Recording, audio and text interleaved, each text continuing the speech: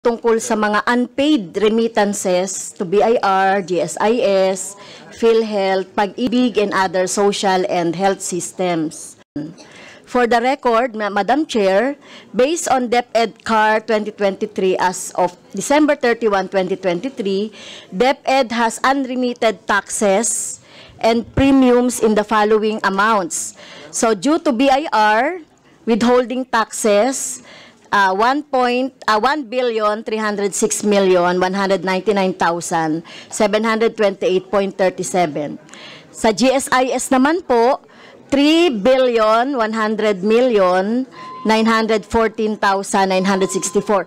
Mahalaga po itong GSIS dahil po pag na-late ang remittance ng premium loan sa GSIS, ang tatamaan po ng mga interest ay ang mga teachers o ang mga non-teaching personnel. Reality that more than half of learners in grades 6, 10, and 12 have failed to achieve the ideal proficiency levels.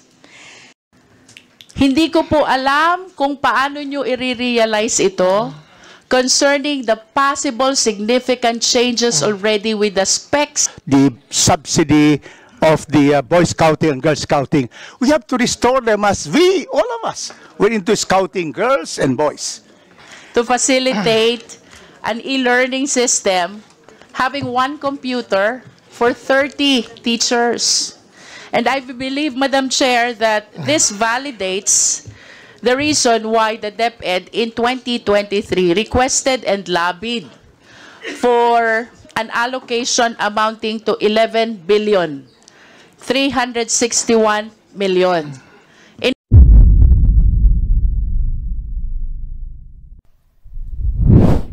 Ma'am, for the student ratio, currently we are one computer per... If I may interrupt, we are asking for the year 2023, sir, so we can relate it with the result of the AOM for 2023. Ma'am, yun.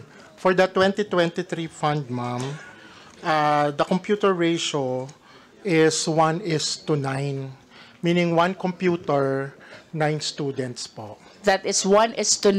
One computer for 9 students. How about the ratio for the teachers? Ma'am, for the teachers, come on, we're getting the...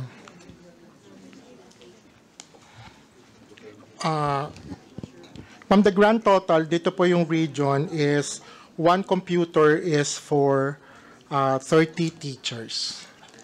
One computer for 30 teachers. 30.57. That is almost saying impossible to facilitate an e-learning system having one computer for 30 teachers.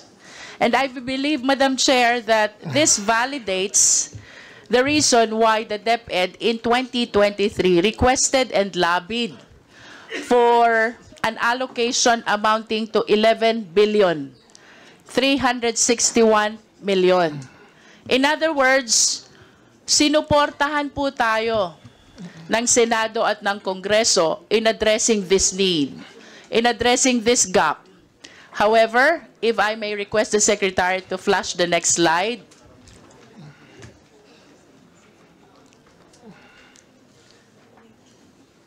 If I may invite your attention to the current appropriations. Ito po yung appropriation for 2023. The amount is 11,361 million.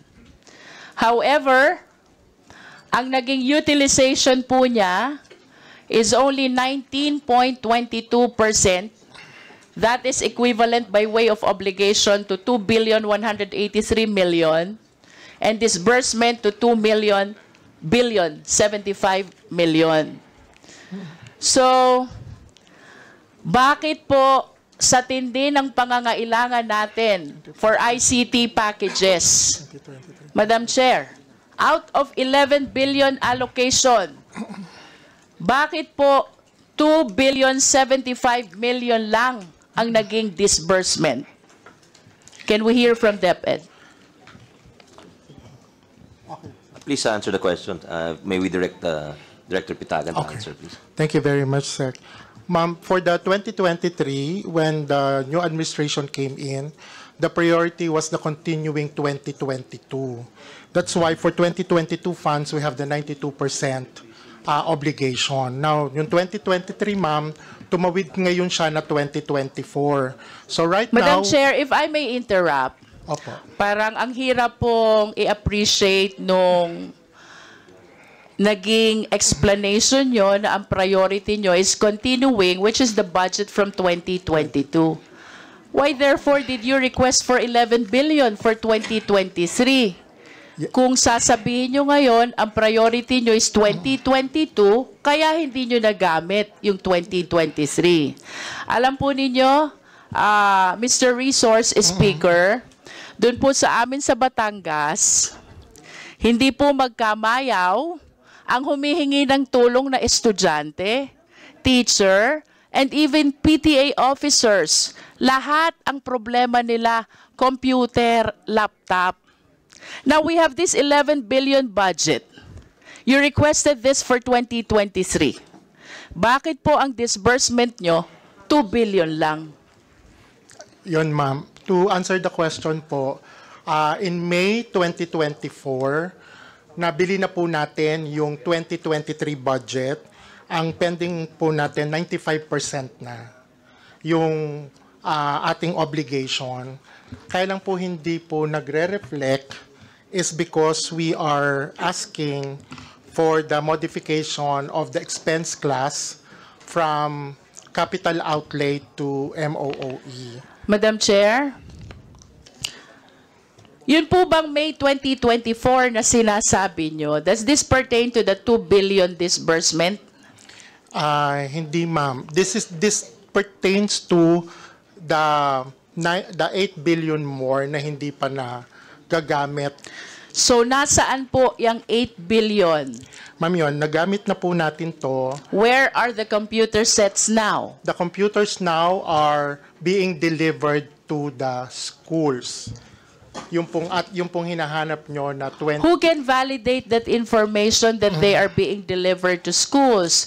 Because as far as I know, napakatindi po ng pangangailangan for computers ng ating mga public schools. If I may continue, Madam Chair, he made mention about the continuing appropriation. So let me invite your attention to color blue of the slide. Ayan po yung continuing appropriation. We have 9 billion budget. Tama po si Mr. Resource Speaker. May nagamit na 8 billion. But what surprises me a lot, punta po tayo sa baba. Both the current and the continuing has an accomplishment of 0%. Opo. Does our Resource Speaker validate this report? This is as of December 31, 2023. Yes, ma'am. And if I may add, Madam Chair, pagdating po natin dito sa accomplishment report, I hope the people of Batangas are listening to me. Para hindi na nila kulitin kung nasan itong mga computer. We're talking about 2,349 LC, 2,648 smart TVs, 12,022 laptops, 7,558 laptops. That is for current appropriation. And for continuing appropriation, Madam Chair, ang hindi po na-deliver, 6,770 packages. And the breakdown is 4,067 LC, 337 smart TVs, and 2,366 laptops, with 3,161 laptops for non-teaching personnel. This is as of December 31, 2023. Nasaan po itong mga equipments na ito? Madam Chair, Your Honor, yung pong pinabagit nyo na 4,067 laptops, na-deliver na po natin ang 91.47%. Yung pong sinabanggit nyo na 337 packages ng smart TVs, na-deliver na po natin ang 91.6%. Doon po sa laptop for teaching na 2,366 packages, 100% na po na na-deliver natin to para sa mga teachers. At yung pong laptops for non-teaching, na-deliver na rin po ito ng 100%. These are all accounted for the fund year of 2022. May we request the resource speaker to submit to us the documents proving all the delivery? Yes, ma'am. And can we go, Mr. Resource Speaker, to the current appropriation? Nasaan po itong 17,019 packages under the current appropriation? Okay. Under the current appropriation for the e-learning cards, that's 1,655 packages. Medyo mababa pa po yung ating delivery dito, which is 3.44 delivery because the contract, ma'am, the NTP was May to December. So ang target po before the end of the year, maibigay po yung lahat ng ELC. Sa STV naman, ma'am, it's the same. For 5,942 packages, it's 3.77% na po yung na-deliver. If I may interrupt, Madam Chair, in other words, the average percentage with respect to the delivery is 3%. Yes, ma'am. Out of the total number of packages. Yes, ma'am. Because the procurement of the current 2024 happened in January. Madam Chair, I hope that the DepEd, Mr. Resource Speaker, realizes that the specification when we talk about ICT change so fast. Hindi ko po alam kung paano nyo i-realize ito concerning the possible significant changes already with the specs of the ICT packages for which the current appropriation is originally allocated. Thank you very much for that very good observation. Ma'am, all our packages from e-learning card to STV, laptop for teachers, and laptop for non-teaching are duly vetted and cleared from the Department of Information, Communication, and Technology. So nagsasubmit po kami sa kanila ng tech specs, including that of the 2023, and they gave us the corresponding clearance. What causes the delay? Ma'am, Or should I say, who causes the delay? Ma'am, hindi naman. Ma'am, kasi yun nga pong 2024, yung current fund, siyempre po nagsimula po kami ng procurement ng January. No, this is 2023 budget. The 2023 budget. Current appropriation pertains to 2023 current appropriation. Yes, ma'am. Ma'am, yun nga po, if I may backtrack a bit, kasi po noong 2023, when we first came in, yung new breed of leaders, hindi pa po nagagalaw yung 2022. So, naging priority po muna yon noong 2023. I will go back to my question, Madam Chair. If your priority is 2022, then you should not have requested for 2023. Kanina po may nabanggit na nasa warehouse. Ano po ba yung nasa warehouse? Ma'am, yung nasa warehouses na nabanggit, these are not these lots. Ito pong DepEd computerization program na ito po yung recalibrated DCP. Yung pong nasa warehouse, those are those purchased during 2020-2021. 2020, 2021. Yes, ma'am. Ito pong 2022, ito yung 2023, ito po yung dinideliver pa lang ngayong 2024. Yes, ma'am. Madam Chair, I just wish to manifest my frustration about the significant delay in the proper bidding, procurement, and delivery of all this ICT equipments. Ito po'y kailangan ng ating mga public schools. As a matter of fact, I wish to believe na ito po ang dahilan kung bakit ang Philippine education ay nasa bottom ng ranking ng PISA. Mayroon naman po tayong budget. Why don't we act promptly? So we address this problem in the Department of Education. Thank you very much, Your Honor, for that observation validating the need of technology for schools. Ma'am, kaya po ngayon, doon po sa hinihingi namin na 2025, we have started already the early procurement activities. Para po ngayon this year, meron na pong NEP level, sinimulan na po namin yung EPA activities para nga pagdating ng 2025, mabili ka agad Madam Chair, at I wish to go ma-deliver. back to my question. What caused the delay in the procurement for 2023? Because I do not consider as a valid excuse na priority nyo ang 2022. Please give me a valid reason. Well, some of the reasons na nilagay din po namin, number one, we have to, well, since bago yung leadership, we have to recalibrate. Kasi ma'am, dati e-classroom Sean, so we have to really do an extensive onboarding of all the strands, all the people on the ground. Ano ba talaga yung kailangan? Magbibigay ba tayo ng computer laboratory? And a whole other... Ibig sabihin, Mr. Resource Speaker, while you are doing all this procurement, you have not made up your mind as to the specification of the ICT that you are procuring. That is a manifestation, Madam Chair. I acknowledge that my time ended already. Thank you. Thank you very much, ma'am. Thank you very much, Representative Luistro. Since there are no other members from the minority who wish to ask question, let's proceed to the rest of the members of the majority for the interpellation. Next to ask question is Representative Mix Nograles.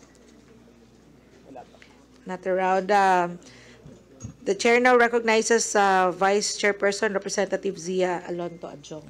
Thank you, Madam Chair. Bismillahirrahmanirrahim. Assalamualaikum warahmatullahi ta'ala wabarakatuh. Magandang umaga po sa ating DepEd family. Let me just associate myself, Madam Chair, to the opening remarks of our sponsor when she describes our current weather status with the entry of our Secretary, Sani Angara. Well, it makes the Beatles song a little bit relevant today. Mr. Chair, Madam Chair, I was listening to the manifestation of our good friend and a veteran legislator from Cagayan de Oro City, Congressman Rufus Rodriguez, when he also mentioned about one of my favorite Western philosophers, the father of modern philosophy, René Descartes, cogito ergo sum, I think therefore. The reason why I'm saying this, Madam Chair, because it has, though Descartes is a Protestant, but it has a religious symbolism to that statement, cogito ergo sum. As our secretary would know, the first surah chapter in the Quran, which was revealed to our Prophet Muhammad sallallahu alaihi wasallam, was Suratul Alaq. In English, it means daybreak or dawn. So it represents the emergence of the wisdom and the knowledge that the person needs to acquire. And the first line that was revealed to our Prophet was Ikra. In Arabic, Ikra, it means read. Read. And the succeeding lines, read in the name of thy Lord, who created man from a single clot of blood, who teaches man what he knows not. So, in response to Congressman Rufus' manifestation earlier, the reason why it is innate for every one of us to seek knowledge is because we are trying to get closer to the source of knowledge, which is God. So I'd just like to ask a question. I don't know which of the undersecretaries would I be directing this question, because I came from a Muslim community, a minority Muslim community. Sometimes these communities are outside of, outside of the reach of the central offices, in this case, DepEd. So I'm more particular about how the DepEd would really push on to include all the marginalized communities, especially those who are in the far-flung areas, and those, especially communities that have been affected by either man-made or natural calamities. So I'm more interested in the program, yung tinatawag po nating Last Mile Schools program, Madam Chair. So before I ask the question to whichever is appropriate undersecretaries to help me understand further, enlighten me as to the status of this program, I'd just like to ask Secretary Angara. I was reading in a news article that came out today, this morning, and you were quoted, actually, Madam Madam Chair, Secretary Angara, about your recommendation to review and reassess the processes in terms of, I guess, the procuring of procurement processes and to reevaluate the existing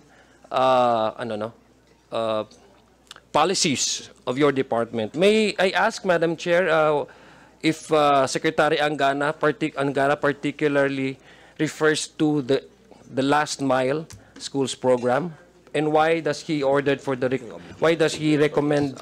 the reevaluation and review of the existing procurement policies of his department? Good afternoon, Kong Iyong. Salamat po for your very optimistic words, and salam alaikum. You're correct, Your Honor, Madam Chair. That is one of the concerns because dito sa last mile schools, the experience on the ground is parang nagugulat yung nagbibid siya ng mababa, tapos nakikita niya napakalayo pala nung lugar. So, madalas ina-abandon niya yung project, sa totoo lang. So, I think we have to examine our bidding processes there and ensure that there is enough room for the associated costs, the logistics of building these classrooms. And itong last mile schools, of course, ito nga yung in geographically disadvantaged, isolated and disadvantaged areas or GIDA areas. And there is a budget in the 2025 proposed budget for 10 billion, covering 154 school sites. But more generally, regarding procurement, I really noticed that mabagal ho kami sa procurement. Okay. I think if you notice for 2024, the books are not arriving on time, Your Honor. We're only starting to deliver books now, and the kids are already in school. The completion of the books will be done by December, Your Honor. So, hindi na po pwede. I think we can borrow practices from some other agencies of government who do, nabanggit po yung EPA or yung early procurement activities. It is applicable not only to infrastructure, because to build a classroom is more difficult than building a road, Your Honor, because you have to assess the condition of the soil, you have to validate the school site, you have to check that there is a school title, among others, among many other things. You have to check that if you're building a 5-story school building, that the structure can be supported by the geographical conditions, Your Honor. These are but some of the things we have to do, unlike when we put something for a road. So I've conveyed this to the leadership of the House, and I think that's why they're asking for your lists quite early, and we're very appreciative of this proactive action on the part of the chair, the vice chair, our budget sponsor, our senior vice chair, because working together we can really accelerate the pace, because if we do a status quo type of action, wala hong mangyayari sa atin, Your Honor. We need really to work in tandem, work multitask, meaning we're debating the budget, but at the same time, we're also doing the executive or administrative activities like early procurement activities for books, for infrastructure, for computers, doing things like market scoping, discussion with the prospective bidders, short of award, Your Honor, because clearly that's what the DPWH does in many of its infrastructure projects, I understand, Your Honor. Kaya yun po yung nais nating mangyari. And then lastly, dun sa reading ho, unfortunately we're not a reading culture, Your Honor, but I suspect everyone in this room has benefited somehow from reading, meaning our parents read to us, our teachers read to us, and we learned reading at a young age, and we imbibed it and we read on our own so that we progressed in life, Your Honor. So the studies show that the countries who do the best in PISA exams are those where there's a reading culture and the parents read to their children. That's why they check, bakit sa ibang bansa active naman ang parents sa Parent Teachers Association, nanonood po sila ng soccer game, ng basketball game, nagpapakain naman sila. Pero hindi yun ang effective interventions po. Yung effective intervention, yung basahan natin ang ating mga anak. For teachers, for parents, for communities, we really need to work together to encourage a reading culture in our country. That is the future, Your Honor. Thank you, Madam Chair, Secretary Angara. Now, you mentioned about the slow and delay process in the bidding process. No, is it safe to assume, Madam Chair, Secretary, that in the previous, no, itong sinabi mong i-recommend for evaluation, what is the what is the ano, no? How do you proceed with the bidding processes before you procure? Is it centralized ang bidding ninyo, or do you also devolve these functions to your regional and city and provincial offices? Kasi may delay. Ang sabi mo kanina, because of the logistics, sometimes it causes delay because you procure in the central offices, no? Yes, Your Honor. That's a very good question. Decentralized po yung repairs. Of course, construction is on the DPW, is for the DPWH. Pero yung mga repairs of classroom nasa But the biddings, nasa regions po yun. The bidding is also at the regional level, Your Honor. And for furniture, school furniture, that's also at the regional level. Pero yung mga libro, yung mga computers na napag-usapan natin previously is done at the central office. So I think one of the reforms that we can institute is how we can do it at the regional level para mas mabilis po. Okay, di ba your department is requesting for additional 10 billion pesos to fund the LMSP program. But let's talk about the challenges that you faced in terms of the slow utilization in the budget. According to your submitted summary of appropriations, allotments, obligation, disbursement, and balances, there was an amount of 20.54 billion pesos. Only 50% of that was utilized, no? Which amounts to roughly around 10.29 billion pesos. And this is on top, Madam Chair, this is on top of the budget, the slow completion of facilities. I think the program is aiming to provide for among the 152 sites constructed. There are quite a number of funds that have been reverted. So I'm asking now, Mr. Secretary, or whoever is in charge of this program, which Undersecretary is in charge of the LMS, why is there a slow delay of the completion of these projects, number one, prior to the request of the 10 billion, because there's a sizable amount that you have not been utilized but obligated? I'm just asking, Madam Chair, what really causes the delay in terms of the sites that you have already identified, the completion of these school facilities, and as well as the reversion of some of the funds that have already been allotted to you. Number three is also the 573. I think 70 sites have already completed, but out of the 156. Now, this program has been going on since 2022, and this is now the 4th year of this program, if I may say so.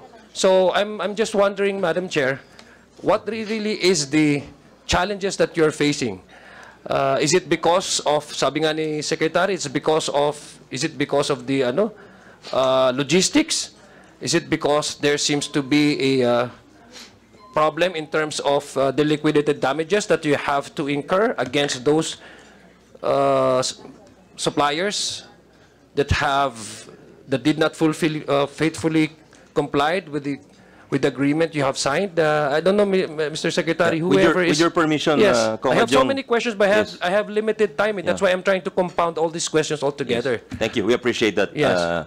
The holistic approach, Madam Chair. If I may turn them over to USEC Densing, with your permission, Your Honor, because they were the ones in charge of the Last Mile Schools program under the school infrastructure strand previously. Yes. Madam Chair, Your Honor, with respect to the Last Mile School program, the problematic year for implementation was the 2021, primarily because it was the only time that the procurement of the Last Mile School was centralized.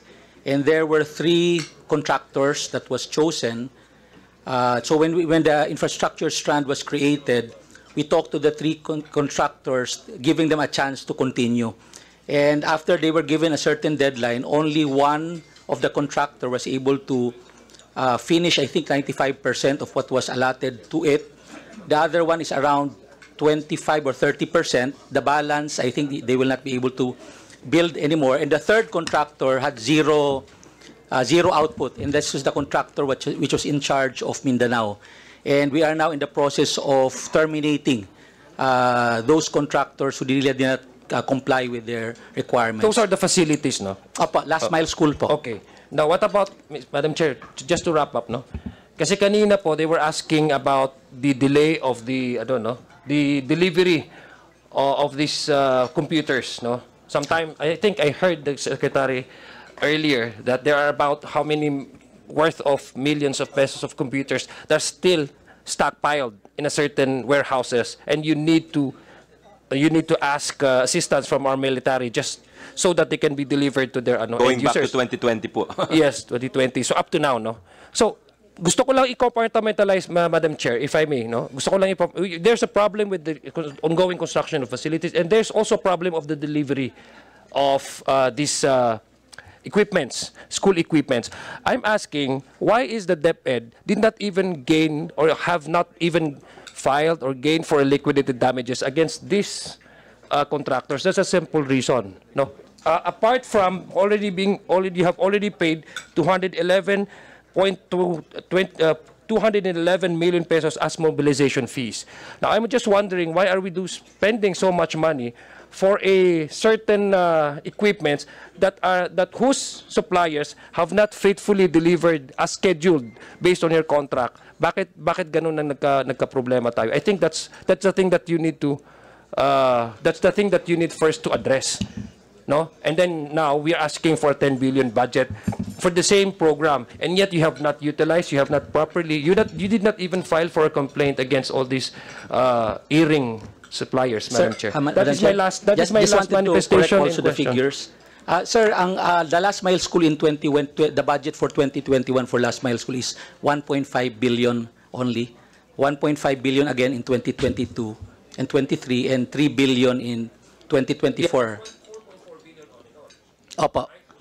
That's for the last mile school. Oh, yeah. So for 2022 up to 2024, we've started to devolutionize the procurement to the division level. So it's much faster. That's why in 2022, 23, and 24, the procurement is faster. But again, there's still, you're right, Mr. Chairman, Madam Chair, Your Honor, that there's still logistical issues because when they bid, they would eventually find out that they would have a hard time delivering the raw materials to the last mile school Madam areas. Chair, with all due respect, no, it's not just the logistical challenges. You have at least, at the very least, file a complaint for those suppliers who have not fully and faithfully delivered these equipments. No, it's not only a logistical. Kasi the more that you delay, it's actually disenfranchisement. It's a disservice to our students, especially to those who are in need of all these equipments. Remember, Mr. Secretary, I came from a far-flung area. So, kaya nga po mayroong mayroong last mile sa schools program tayo because precisely we want to have all the areas in the Philippines. We are, we're scattered everywhere. We are a archipelagic country. And may mga rural areas dyan na kailangan talaga ng quality na services sa ating education. The more that you don't do anything about this, at least man lang have these suppliers answer legally or whatever, just complain. Because this is actually a disservice to the people, to our students in the far-flung areas. Madam Chair, quick response. Yes, please wrap up. For the 2021, we've already initiated. Now you're asking 10 billion pesos additional, and you have yet to actually utilize the remaining funds. Yeah, Your Honor, we did not ask for a 10 billion. No, I think the Secretary, if I may heard correctly, that's 10 billion pesos. 3 billion. It's in the proposed It's in the NEP, proposed. Your Honor, not Okay. in the wish list, but in the original agency submission to DBM, Your Honor. Okay, thank you. Thank you for that correction, Mr. But let me just finally, let me just say, Madam Chair. Wrap up, Yes, Congressman. please, again, very short lang po. Please, under your stewardship, Secretary Nga, I hope that we can see at least a sense of accountability. No? I think it's time, part of that review that you have recommended, reevaluation of the processes, the policies, I think we also need to run after those people who have deliberately, pinag-ano tayo, kumbaga parang andun yung deliberate way na talagang niloko tayo. Yes, sir. No? Yes. For that, Madam Chair, that's my final remark. Yes, Your Honor. We will go after these people, and the suggestion to pay special attention. Tututukan po namin, Mr. Congressman Iyong, itong programang ito dahil ito yung pinakadapat tinutulungan natin sa educational system po natin. Sa ibang bansa, kapag dehado ang isang eskwelahan, dehado mga bata, yun ang binibigyan ng pinakamalaking tulong o pondo. Parang dito sa atin, di nangyayari po yun. But we will make sure that changes, Your Honor. May nakasuhan ba, Secretary, in line with that question? Madam not Chair, sure, Your Honor. tineterminate namin yung contractor dun sa Mindanao and we will also ask them to be blacklisted. Minsan ho kasi baka dapat, one thing I'm thinking about, Your Honor, Madam Chair, is baka dapat ilipat na namin sa DPWH just like the construction of the classrooms. Kasi construction din naman ho ito eh. So I think mas kabisado ho nila yung sino yung mga gumagawa, sino yung mga hindi maasahan. Dahil minsan, kumukuha kami ng contractor pero na-blacklist na pala ng DPWH. So I think the more practical thing is really to maybe put a special provision that it can be, or maybe if it's within the power of the committee, to ensure that the implementation along with the construction is with your permission. That's just a suggestion, Your Honors. We will take note of that. The Senior Vice Chair also is taking note of that. In line with that question, may we ask the department to submit a report on the status of these contractors for Do that, our Madam Chair. Yes. Okay. Thank you very much. Before we proceed with other interpellators, the Chair will declare for a 30-minute lunch break to give ample time for our DepEd family and other members also of the committee to have